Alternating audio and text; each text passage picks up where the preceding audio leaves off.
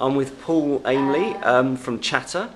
He's all about talent, brand management and reputation management. And this morning we had an interesting discussion at True Leads about the employer brand and how social is an opportunity but also a big problem area. So Paul, what about that? What about the problems, and what can we do around social that's going to make things a lot better for employers? Yeah, I mean the clue's in the title, and that social is social media. So you've got to allow people to have the conversation, and I suppose for some organisations that's a brave step to take, to actually move online and allow people to talk about you in a forum where perhaps you don't have the editorial control that you might have had in the past. And I think that's a mind shift change really in some ways, in that organisations have been used to in the past having a visual stamp, an identity, something that's fairly superficial when it comes to branding, running across brochureware, advertising, their website.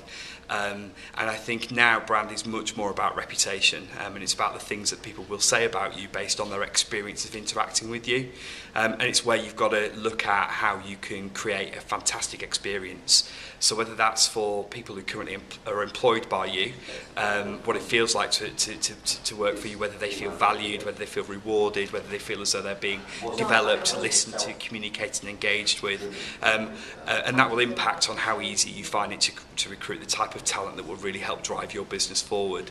So I think the input's got to be around how you behave and what you do, and how you are the change you want to be, and that manifests itself in the way that you are shown through the creative things that you produce. Now, we looked at some Facebook groups that where disgruntled former employees hang out, and clearly that's a real challenge. If you're trying to attract people, they're doing some Google searches on you, and you then find Facebook groups where people are just slagging off the organisation.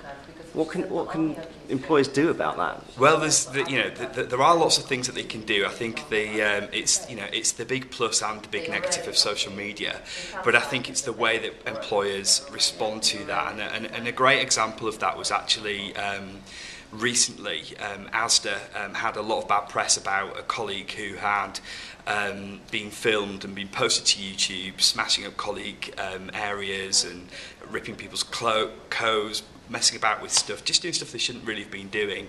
And the way they responded was to actually send somebody with a handheld camera down into the store where it happened and film people watching that video and their immediate reactions.